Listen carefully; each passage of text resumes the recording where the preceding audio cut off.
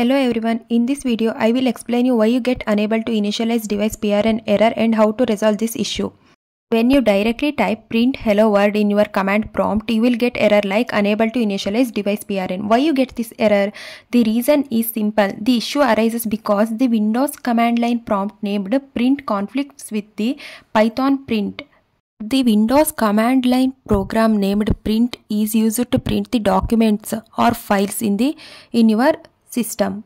Now, if you want to print hello world in command prompt, what you have to do is type py and press enter. Then you will enter the interpreter mode of Python in the command prompt, that is interactive mode. Then type print hello world. You will get the output hello world. This is when you want to type your program in interactive mode, that is interpreter mode. If you want to write Python script or run the Python script file that is already existing in your system, then what you have to do is exit from the interpreter mode using exit. Then check if your Python file is in the same path as it is in the command prompt. If it is not, then move it to the same path as it is in the command prompt.